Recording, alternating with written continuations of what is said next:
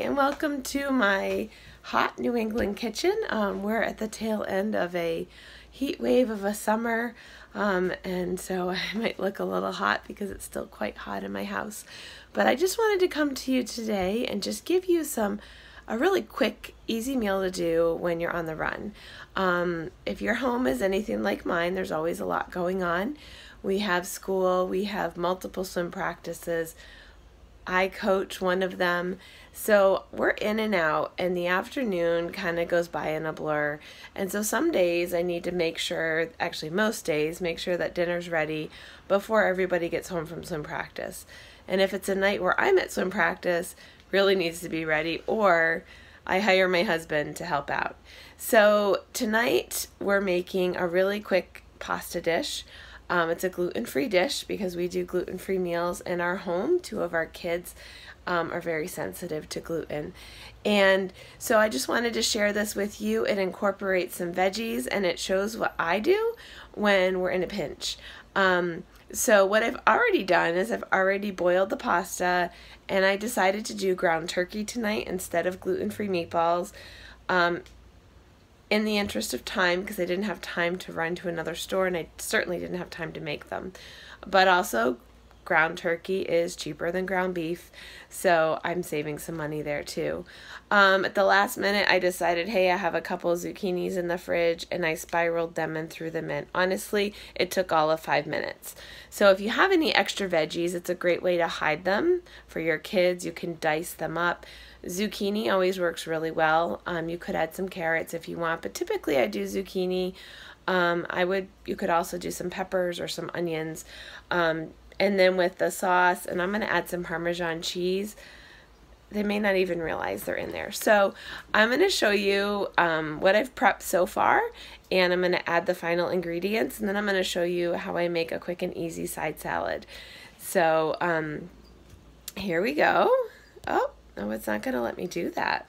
All right, so you can see here I have the ground turkey. I have the pasta in here. It's been sitting for a couple of minutes because I had to drive one of my kids to swim practice. The other two are going shortly. And tonight is actually my night off, but because it's my night off, I'm going to be going and visiting with some friends that I haven't seen in about 6 months. So I needed to have dinner ready so that when my husband gets home, he doesn't have to worry about it.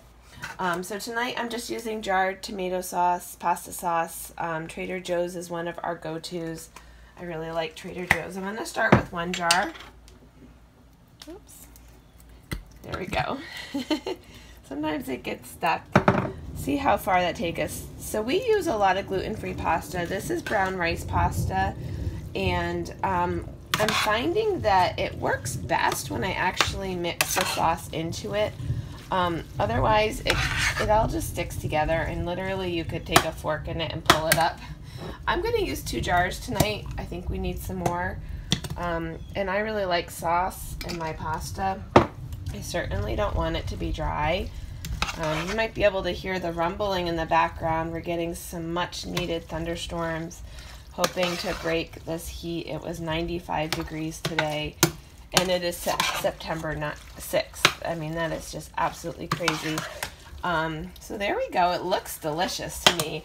I've decided to add some Parmesan cheese. I like Parmesan cheese, so we're going to add that. This is just grated.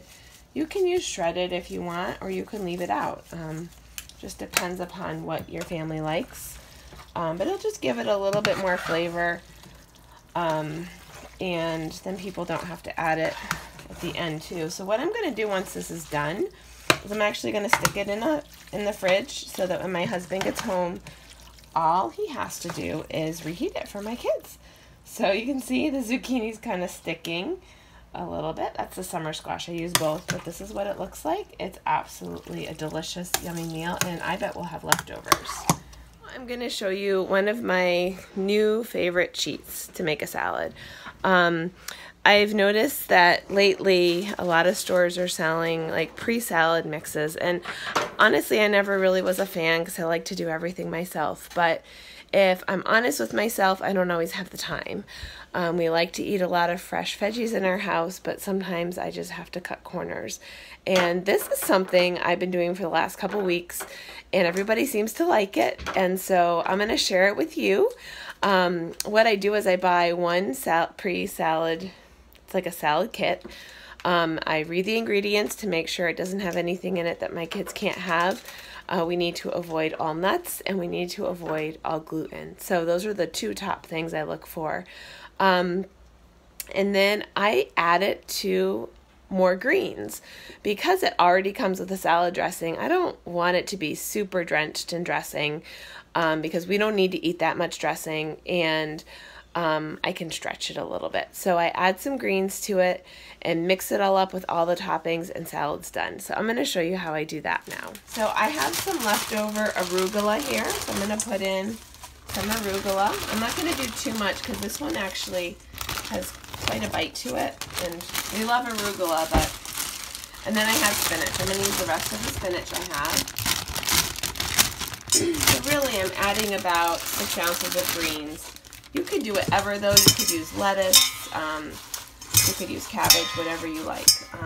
So that's my base, and then I bought the Trader Joe's Southwestern chopped salad. I've also noticed that Aldi, which I didn't get to today, also sells something similar. So I take the goodies out, dump the salad, and this is a lot of cabbage and stuff. And then I'm just going to toss it, mix it up. And then there's some toppings here. Open it up real quick. This is some tortilla strips and some pumpkin seeds, pepitas. Just dump that in. There's just a little bit of cheese. We'll dump that in. Not a lot. Because it has cheese in it, it's probably best eaten within a day or so, because cheese kind of gets gunky after you put salad dressing on it. And then I'm going to put the salad dressing on. And another trick I do, I'll let Josiah show you that for a second, is